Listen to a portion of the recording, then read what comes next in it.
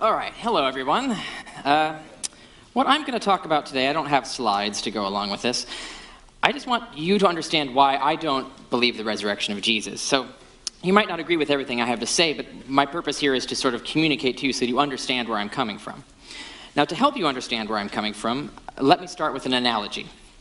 If I tell you I own a car, I usually don't have to present very much evidence to prove it, because you've already observed mountains of evidence that people like me own cars, so that's not an unusual claim.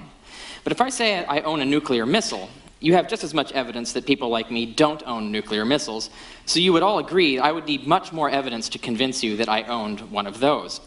Now, suppose I told you I own an interstellar spacecraft. That would be an even more extraordinary claim, because there is no general knowledge supporting it at all. Not only do you have lots of very good evidence that people like me don't own interstellar spacecraft, you also have no evidence this has ever been true for anyone, unlike nuclear missiles, which you know at least some people have.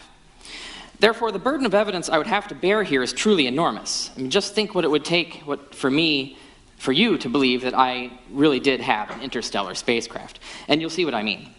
But there is no more evidence supporting the generalization that people like Jesus get resurrected from the dead than there is for people owning starships. Therefore, the claim that Jesus rose from the dead is an extraordinary claim. So just like a claim to own a starship, it requires extraordinary evidence. Not because it's impossible, but because it's incredible. We have no more evidence of miraculous resurrections on our planet than we have for starships on our planet. So for me, Mike's evidence wouldn't be enough, for example, to prove Jesus owned a starship, if that's, for example, what he were defending. So in this case, it isn't good enough to prove to me that Jesus really rose from the dead. Now, to begin with, even if we believe the story that the tomb of Jesus was found empty, bodies go missing all the time. And he didn't actually bring up the issue of the empty tomb. He actually admitted that there's a lot of disagreement among scholars regarding the reliability of the Gospels. I'm actually going to cover the issue of the Gospels quite a lot because I think a lot of people here find that evidence convincing. To begin with, though, even if we believe the story that the tomb of Jesus was found empty, bodies go missing all the time. But when bodies go missing, we don't assume they rose from the dead. To the contrary, we know when bodies go missing, it's usually because they were stolen or misplaced. You would have to disprove those theories before you could believe anything less likely, because those things are so much more probable. The same goes for appearances of the dead. The dead appear to people all over the world. People who see them even have conversations with them and swear it was real. But we don't conclude those dead people were resurrected. We have no confirmed scientific evidence that miraculous resurrections occur, but we do have abundant scientific evidence that hallucinations occur. Certainly most appearances of the dead and of gods and spirits and other strange things people see are hallucinations, not real visitations. And this even happens with groups. For example, the Shaker cults and the cargo cults all claim to have had mass hallucinations of different kinds. And the same goes for amazing stories. Now, in 520 AD, an anonymous monk recorded the life of Saint Genevieve, who had died only 10 years before. In his account of her life, he describes how, when she ordered a cursed tree cut down, monsters sprang from it and breathed a fatal stench on many men for 2 hours. While she was sailing, 11 ships capsized, but at her prayers, they were righted again, spontaneously. She created water and oil from nothing before astonished crowds, healed the blind and lame, and several people who stole things from her actually went blind instead. No one wrote anything to contradict or challenge these claims, and they were written very near the time of the event supposedly happened. So there's no doubt that even the most fabulous beliefs, the most fabulous stories and claims can arise within a single generation, within a matter of years, and eclipse any contrary historical fact. That's why historians like me have to be very skeptical. Another example. Less than 50 years after the Persian Wars ended in 479 BC, Herodotus asked numerous eyewitnesses and their children about the things that happened. Just like Paul, he was actually writing a history. So he actually calls it that, the same verb, but he actually is writing a history. Paul didn't do that. But he went and questioned people, questioned the witnesses, and got information from them. And from their witness, he relates without any doubt that the Temple of Delphi magically defended itself with animated armaments, lightning bolts, and collapsing cliffs.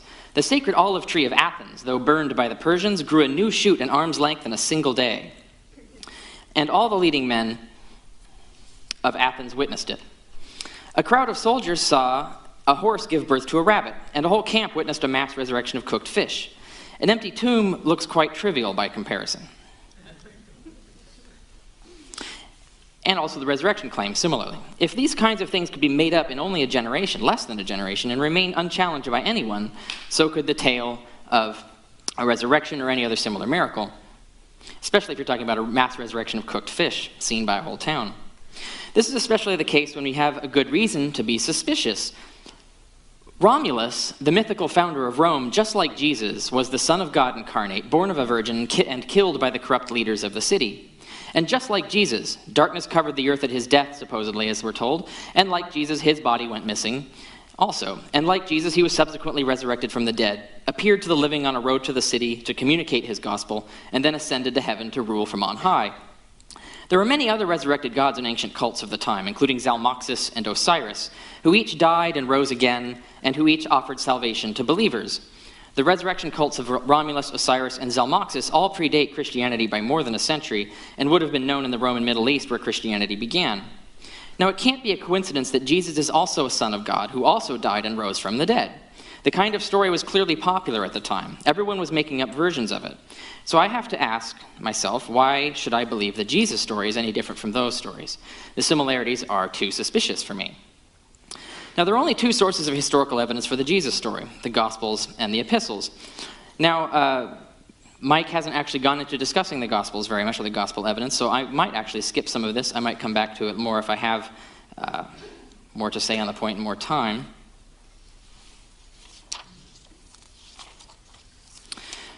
He sticks to the epistles, so let's talk about that. Now, written long before the Gospels, many decades before the Gospels, were the epistles. But to understand what's in them, we have to understand some facts from psychology and the anthropology of religion. Now, we've documented many people have what's called schizotypal personality. They hallucinate regularly but are fully functional. And we've documented that these people tend to congregate around holy men and in religious cults. We actually have scientific studies of this. These people see all kinds of things, gods, spirits, signs in the sky. It's natural and normal. And there are a lot of these people, not by proportion in the population, but in a large population, you'll find many of them. When we turn to Paul's epistles, we find that the earliest Christians were hallucinating on a regular basis, entering ecstatic trances and prophesying and having visions and relaying the communications of spirits and speaking in tongues. So much, in fact, that Paul had to set up rules of order to control the din, and he says outsiders would think they were lunatics if they behaved out of order. That tells me the first Christians were schizotypal, which means we should be very suspicious of anything incredible they claim to have seen, especially when it confirms their religious desires and expectations. So when Paul says Jesus suddenly appeared to these people on isolated occasions, we have every reason to expect they were hallucinating, even as groups, and I might come to that again later. Paul only mentions for himself scripture and visions as his sources. Now, Mike says that he probably got stories also from the first disciples, but we don't know what stories he got from the disciples. And Paul, when he's actually arguing for the resurrection, he never actually cites this information. When he says, I handed on to you what was handed on to me, he uses the exact same phrase in Galatians, in the letter of Galatians, Galatians 1, where he actually says, the gospel I received and handed on to you is the gospel I received from Jesus, and he actually says that he received it in a revelation, not from a man. And this was 3 years before he talked to the disciples. So when he's talking about stuff later on, we're not sure exactly how much of what he's talking about is what he got from the disciples versus how much he got in direct conversations with Jesus. And Paul actually reports having conversations with Jesus on a regular basis. So Paul only mentions scripture and visions as his sources, and Paul cites no other sources that anyone else had. No one else had any other sources but scripture and visions as far as Paul knows, as far as we can tell from the letters. Paul says others saw Jesus just like he did. He doesn't make any distinctions, and he says he only saw Jesus in a revelation. And he says he only saw Jesus in a vision, and most visions like that, the whole world over, are religiously inspired hallucinations, not real appearances of gods or of the dead. So just based on what the prior probability is, based on what established facts are, what's actually normal and usual, I have no reason to believe any differently for the origins of Christianity than, for example, than for any other cult that has similar claims of seeing gods or spirits of the dead. Paul doesn't tell us what exactly he and these first Christians saw.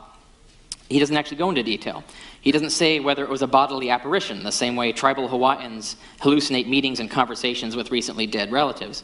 He doesn't, or if it's a vision of Christ up in the clouds, like the Apostle Stephen is said to have seen. In the book of Acts, Stephen looks up in court and says, I see Jesus up in the clouds in heaven. Of course, everyone else who was around there, the Jewish Sanhedrin, didn't see what he saw. That's a hallucination.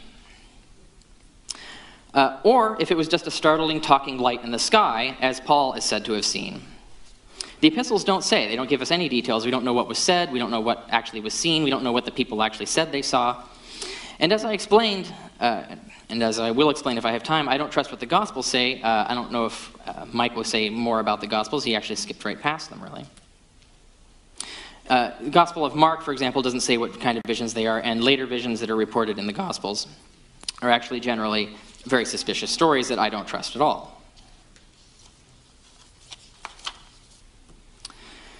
Now, I believe only an ordinary explanation can easily explain why Jesus only appeared to die-hard believers and then much later to only one of millions of outsiders across the planet, Paul.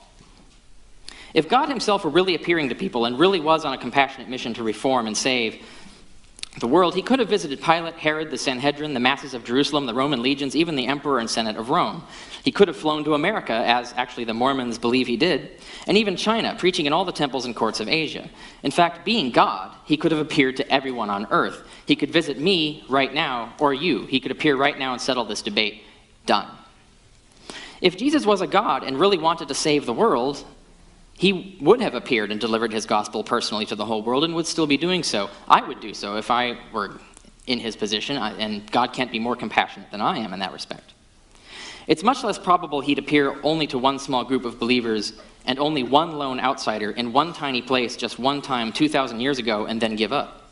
But if Christianity originated as a natural movement inspired by ordinary hallucinations, then we would expect it to arise in only one small group, in one small place and time, and especially where, as in antiquity, regular hallucinators were often respected as holy and their hallucinations believed to be divine communications. And that's exactly when and where it began. The fact that it looks much like other resurrected God cults of that very time and place, at that time and place, only confirms the point. It was just another religion like them, with made-up stories started by religious fanatics stirred by visions. The ordinary explanation thus predicts all we see, whereas the extraordinary explanation doesn't. And this applies even to Paul. You might think this outsider, this persecutor of the church, is an unusual occurrence. Why would he see Jesus? Well, obviously, whatever the explanation is, it has to be a rare explanation because it only happened once. There are hundreds of persecutors of the Christians, millions of outsiders, and Jesus only appears to one of them. So obviously, whatever the cause was, it has to be something very rare. Now, we actually have established in psychology certain phenomena like this, one of which is called cognitive dissonance. Cognitive dissonance is when you start to have two beliefs that conflict with each other. And this actually creates an agitating, discomforting state. And you struggle to get out of this state by reconciling or picking one side of the contradiction or finding a way to harmonize them. If you're schizotypal, if you're prone to hallucinations, as Paul clearly was, he talks about having visions and revelations all the time, having conversations with Jesus, the way out, and we know this from scientific studies, the way out of that is to hallucinate something that resolves the contradiction. Because one thing they've studied in schizotypal personalities is that having the hallucinations actually reduces stress in their lives. They actually live better lives, more comforting lives because of it. So this is one of the strategies that would be readily apparent to someone like Paul. If he were persecuting the Christian church and started to feel guilty about it, if he saw their moral behavior and realized that they were actually in the right in terms of what the right behavior was, if he realized that he was doing wrong, if he felt that he had wronged God, if he started to be convinced by their very fervent declarations that they had seen Jesus in the sky or whatever it was that they were claiming at the time, he would have cognitive dissonance. Here he is, he's hurt and injured these people and done wrong by God, while at the same time he's feeling affinity and agreement with their morals and with their convictions. The way out is to hallucinate an experience of Jesus, so that he could see Jesus himself, experience the gospel, and become a leader and actually repent of his sins, in a sense, atone for his sins by actually doing good and spreading the word, and so on. So, now you might say it's improbable, but we know for a fact all of the elements of that could occur. Well, I've not advocated anything that's actually bizarre. And they would occur rarely, of course, but then again, Paul is a rare case. He's like the only outsider that was actually converted by a direct revelation from Jesus.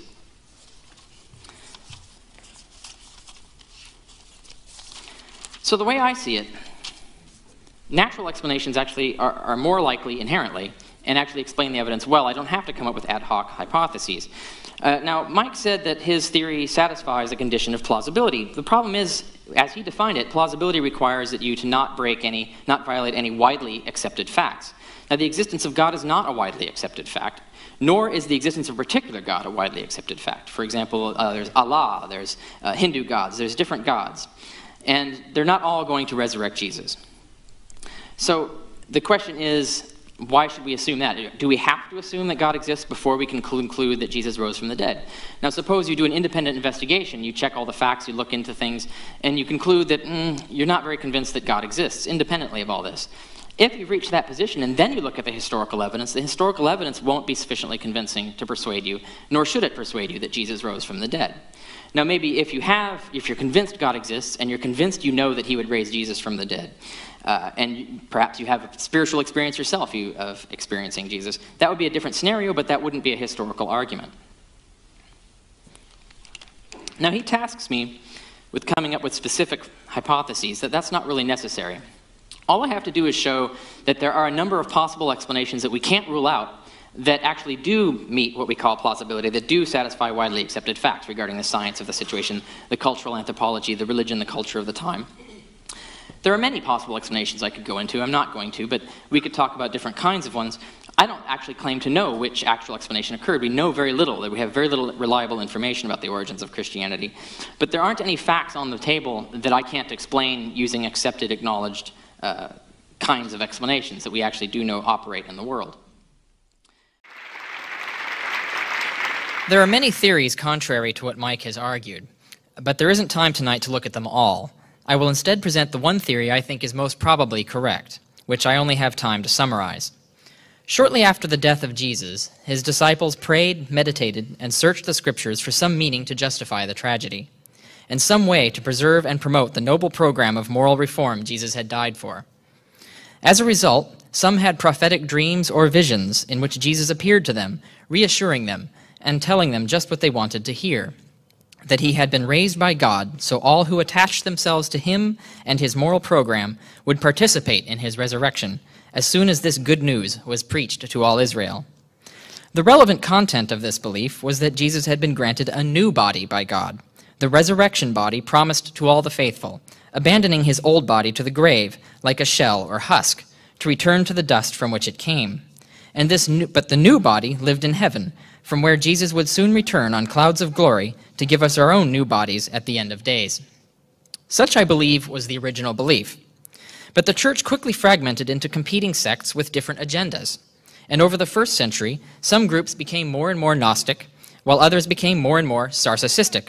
Gnosticism gravitated to the view that only the soul of Jesus was exalted, while Sarsacism was the opposite view, that Jesus was raised only in the flesh, in the very same body that died and was buried. I believe both views are distortions of what the original Christians believed, yet both arose at roughly the same time and pace. Just as the Gnostics developed novel legends to explain and justify their view of things, so did the Sarsacists. The canonical Gospels represent the parables and legends adopted or developed to serve the Sarsacist program, and that was the one and only sect to obtain total power and preserve for posterity its documents and its own version of history. That is my theory in rough outline. Now I have to explain why my theory is a better explanation of the facts than Mike's. There are 9 facts that together establish that my theory is more probably correct. Number 1, Paul contradicts the Gospels of Luke and John by describing a spiritual resurrection. This is significant because Paul's letters predate the writing of the Gospels and are the only sources recorded within 20 years of the death of Jesus. In addition, unlike the authors of the Gospels, Paul's name and identity is known to us with relative certainty, and he alone names his sources and confirms them as eyewitnesses. Therefore, what Paul says carries far more historical authority than the relatively anonymous documents written down decades later that relied on unnamed and unverified sources. Since the most relevant passage from 1 Corinthians 15 is so important, I will read an abridgment of it as I have translated from the Greek. But someone will say, "How are the dead raised, and with what kind of body do they come?" You idiot! What you sow is not given life unless it dies, and what you sow, you do not sow the body that will come to be, but a naked seed, perhaps of wheat or something else. But God gives it a body, just as he pleased, and to each of the seeds he gives a body all its own. Not all flesh is the same flesh, but there is one sort of flesh for men, another flesh for cattle, another flesh for birds, and another for fish. There are also bodies in heaven and bodies on earth, But the glory of the heavenly ones is beyond the glory of the earthly ones. There is one glory for the sun, another glory for the moon, etc. So also is the resurrection of the dead. A natural body is sown, but a spiritual body is raised. So also is it written, the first man, Adam, turned into a living life form, but the last Adam into a life-giving spirit. But the spiritual body is not first. Rather, first comes the natural body, then the spiritual body. The first man is made of dust from the earth. The second man is made of something from heaven. As is the one of dust, so also are those of dust. And as is the one in heaven, so also are those in heaven. And just as we once wore the image of the one of dust, let us also come to wear the image of the one in heaven. I say this, brothers, flesh and blood cannot receive the kingdom of God, nor does decay receive indestructibility. Look, I tell you a mystery. Not all of us will fall asleep, but will all be changed, in an instant, in the blink of an eye, at the last trumpet. That is what Paul wrote roughly 20 years after the death of Jesus. Note that Paul explicitly says the resurrected Jesus was a spirit, and that flesh and blood cannot enter the kingdom. In fact, earlier, Paul had even said that our resurrected body will not have a stomach and so will not eat food. And here he adds that it will be completely indestructible. That's what Paul says, and that is clearly how he understood the resurrection to be. Yet this contradicts what Luke and John say. Luke claims that Christ said, "A spirit does not have flesh and bones, as you see I have." And then he eats some fish to prove it. John claims the resurrected body of Jesus was still wounded, which cannot be if it was indestructible. So from Paul we learn that Jesus was a spirit and had no stomach, and thus wouldn't eat, that his body could not be blemished, and that it did not consist of flesh or blood, but of some spiritual heavenly substance. Yet Luke and John claim Jesus did eat, did have blemishes, did consist of flesh and blood, and was not a spirit. Our earliest and most reliable record says one thing, and our later record says exactly the opposite. One of them must be wrong. And most likely, it's the later, less secure sources that have it wrong. Number 2, Paul omits these very crucial claims of Luke and John. It is more probable that those claims were contrived after Paul's time than that they existed at the very origin of the church, and yet Paul had never heard of them. Since his discussion here in 1 Corinthians concerned answering questions about the nature of the resurrection body, it is hardly conceivable that Paul would fail to cite the most powerful and relevant evidence, physical eyewitness encounters revealing exactly what that body was like. Number 3, Paul declares that Christ's resurrection was just like ours will be, but he describes our resurrection in terms that can only be understood as exchanging one body for another, not changing the same body into something else. Paul explicitly says, the body that dies is not the body that will rise, but God provides its own body. Paul takes great pains to explain that there are many different bodies, especially between bodies in heaven and on earth, and that our new bodies will be spiritual bodies, composed of the same stuff of the glorious stars. Paul goes out of his way to assert that the spiritual body comes after the natural body that dies.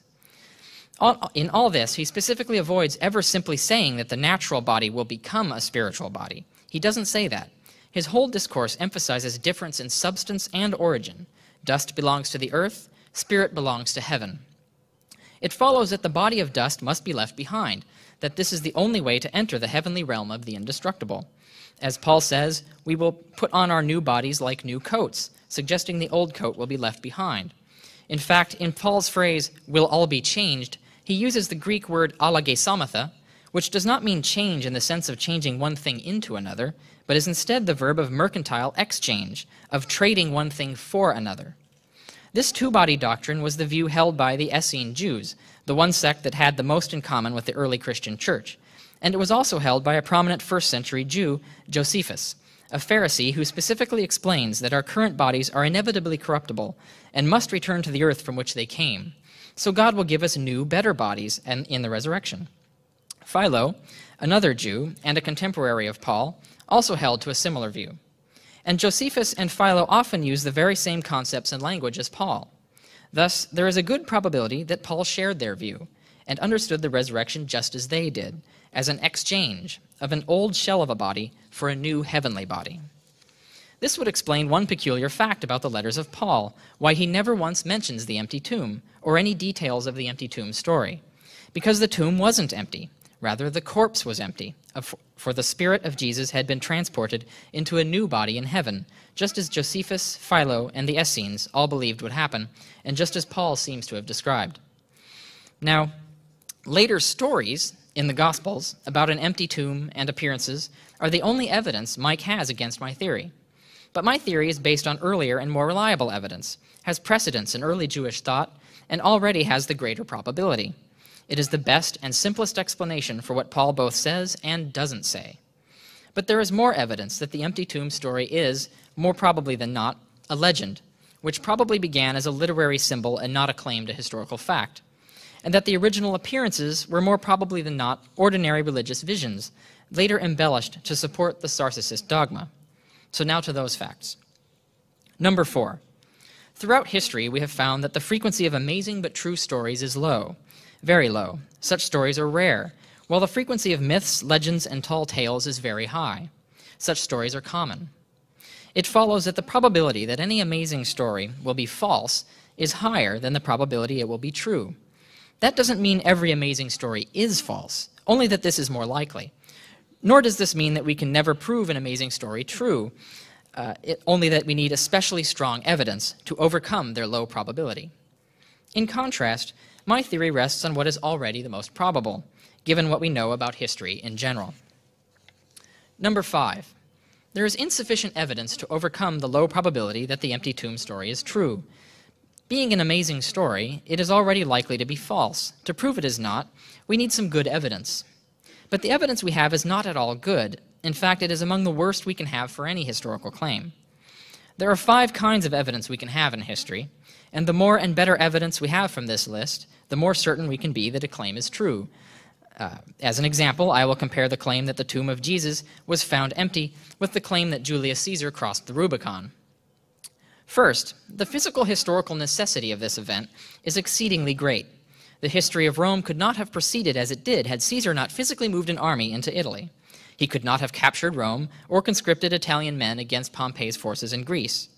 In contrast, the discovery of an empty tomb is not necessary, for as we have seen, the original belief may well have been that Jesus switched bodies and appeared in visions. That would be sufficient to get the religion started. Thus, an empty tomb is not necessary to explain all subsequent history, unlike Caesar's crossing of the Rubicon. Second, in Caesar's case, we have lots of direct physical evidence. We have a number of inscriptions and coins produced soon after the Republican Civil War related to the Rubicon crossing. In contrast, we have no physical evidence of any kind supporting the empty tomb. No papyri survive, and no inscriptions were commissioned by the resurrected Jesus, or by the early church, or by witnesses like Peter or Joseph of Arimathea. Third, for Caesar, we have unbiased corroboration. Even Caesar's enemies, like Cicero, reported the crossing of the Rubicon, as did other hostile or neutral observers, whereas we have no hostile or even neutral records of an empty tomb by any non-Christian until well after the Christians started telling the story, after Paul's death, and long after any facts could be checked. Fourth, we have several critical accounts of the Rubicon crossing by known scholars of the time, Suetonius, Appian, Cassius Dio, Plutarch. And we know a lot about who they were and their scholarship. They often quote and name many different sources, showing a wide reading of witnesses and documents, and they critically examine several disputed claims. They also cite or quote texts written by witnesses and contemporaries, hostile and friendly, of the Rubicon crossing and its repercussions. In contrast, we have not even a single skilled historian mentioning the empty tomb until centuries after the fact, while of those who mention the empty tomb within the 1st century, none show any wide reading, never name any sources, show no sign of a skilled or critical examination of conflicting claims, have no detailed scholarship to their credit that we can test for their skill and accuracy, are essentially unknown, and have an overtly declared bias towards persuasion and conversion. Fifth, there is an eyewitness account, for we have Caesar's own word on the subject. Indeed, the book The Civil War has been a Latin classic for 2,000 years. In contrast, we have nothing written by Jesus, nor any record of the empty tomb by eyewitnesses like Peter. And we do not know for certain the name or identity of any author of any of the accounts of the empty tomb that we do have, much less the name of any of their immediate sources. It should be clear that we have many reasons to believe Caesar crossed the Rubicon, all of which are lacking in the case of the empty tomb. In fact, when we compare all 5 points, we see that in 4 of them, the empty tomb has no evidence at all, and in the one proof that it does have, it has not the best, but the very worst kind of evidence, a handful of late, biased, uncritical, unscholarly, unknown, second-hand witnesses. That's not good evidence. Even seen in the best possible light, The evidence available is simply not sufficient to establish that there really was an empty tomb. Number 6, the Gospels themselves show signs of an increasing rate of legendary development. Rise of newfangled Gospels containing false claims, including myths and clever fabrications. We should certainly expect this only grew worse after Paul's day, when our Gospels were finally written. The first Gospel, Mark, tells a simple story about women going to the tomb and finding it open, meeting a single boy in white, then running off. The whole account is probably a parable and never intended to be read as history. But in the Gospel of Matthew, which simply borrowed from Mark and added to it, the boy has become an angel descending from heaven. The women experience a massive earthquake and watch the angel descend and see it open the tomb. Guards have been added to the story, and the women run off but now get to meet Jesus on the way. Can we doubt that we are looking at extensive legendary embellishment upon what began as a much more mundane story? We can see the same trend in Luke. Mark's one boy in white has been multiplied into 2 men who suddenly appear in dazzling apparel. Now we hear that Peter went to check the tomb and confirmed it was empty, and Jesus appears in the flesh and invites his disciples to touch him and eats fish to prove he's real, then whooshes up into heaven before their very eyes. That again sounds like a pretty fancy embellishment of Mark's far more humble story. In John, Jesus receives an absurdly fabulous burial. Peter again goes to see for himself, but this time yet another disciple goes too. Luke's 2 men now become 2 angels, and we get the elaborate tale of the doubting Thomas putting his fingers inside the wounds on Christ's body and Jesus declaring, "Blessed are they who believe without seeing." All this certainly looks like a growing legend.